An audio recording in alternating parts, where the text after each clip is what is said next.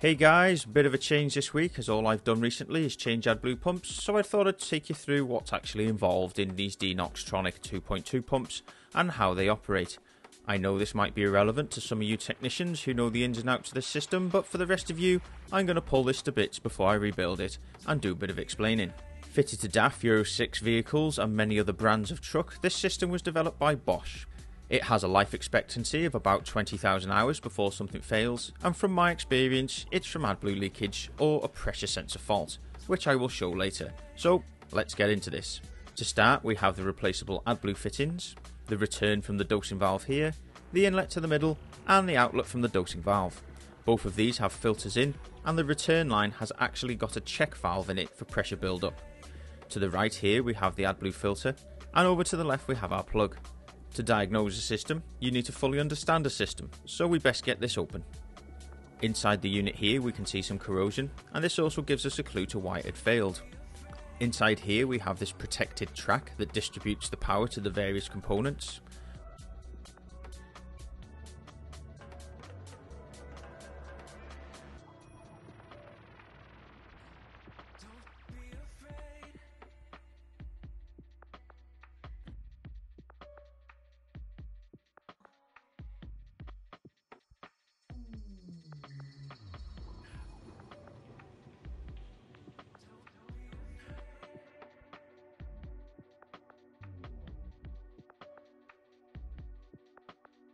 Half of the flow control valve coil here, the AdBlue pump motor which operates this eccentric cam, the AdBlue pressure sensor, and what I'd say is a fusible link for the heating element, as the heating element is built into the pump filter housing itself.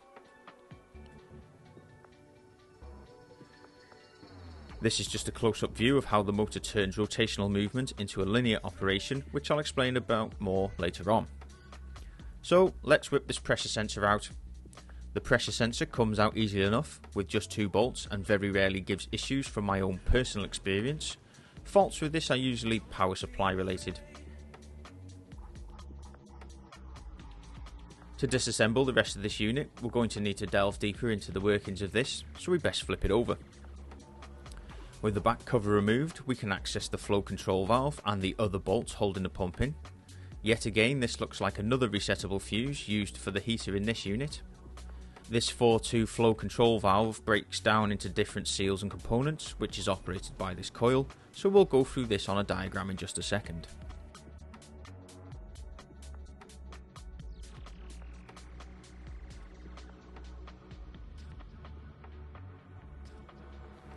With these 4 bolts now removed, the flow control valve can be split away from the main pump body, revealing the 4 ports and seals. This component physically switches the direction of the AdBlue over,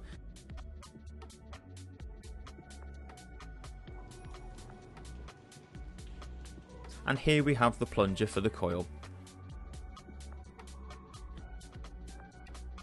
To remove this, it's just 2 bolts, and our flow control valve assembly just lifts off out. Now for the diagram.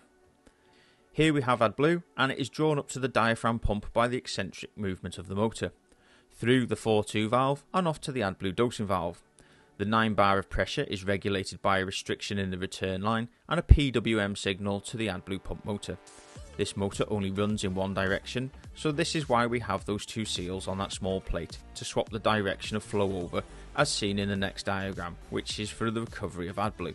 Recovery is done by energising the coil next to the pump motor, which pulls the other half of the 4-2 valve arm, which in turn changes direction of the flow in the 4-2 valve, allowing the AdBlue to return to the tank with the help of the closing of the AdBlue dosing valve, which gets pulsed to clear the line of AdBlue rather than using compressed air like Denoxtronic 1 did. With these 2 bolts out now, we're done in this side of the pump and we can go back into the other side.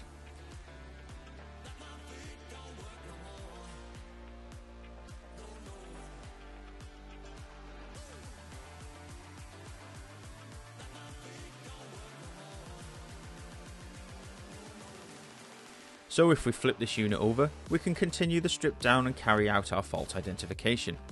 With the coil out, we can dig out the pump motor now and examine the membrane behind the diaphragm pump, and 9 times out of 10 this is what you'll find. I've also got AdBlue here, and this is the fault with the unit, as it was unable to maintain pressure.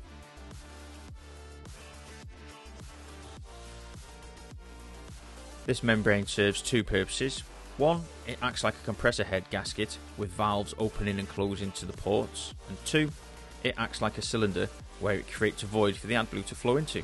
The cause of failure in this unit can be identified as wear and tear on this membrane, allowing a horizontal split to form and pass pressurised AdBlue into the casing, corroding the tracks and causing loss of pressure in the pump itself.